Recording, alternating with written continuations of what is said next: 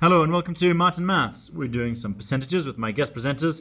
They can help me find percentage of amounts. The first one here is 25% of 560. What do I do? We do 25 over 100. Because that's what percent means. That is the same as a quarter. So we've got our equivalent fractions there. Times 560. Times that by 560. So we've got that quarter of 560. And that equals to 140. Because if we were to do your bus stop or use your calculator, 560 divided by 4 would be 140. Excellent. The next question we've got is to use percentages. We're not finding percentages of amounts. We're finding out what is the percentage. So say we've written a test and we've got 28 out of 40 and the student wants to know what their percentage is. What do I do there? So you have to times 1 by 100. Okay, so I want to find out what percentage that is. So I do 28 over 40 times by 100.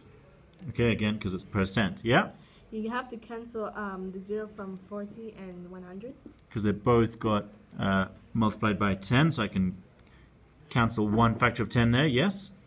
Next, you should divide 4 by 28. 28 by 4, because they've both got factors of 4, so there's 1 4 there, and there's 7 4s there, so let's clean that up. I'm left with 7 times 10. Which equals to 70%. And there we go. So there we go, that's percentage of amounts and finding a percentage. Thanks for watching. Don't forget to like, subscribe and share. And goodbye from all. Bye. Bye.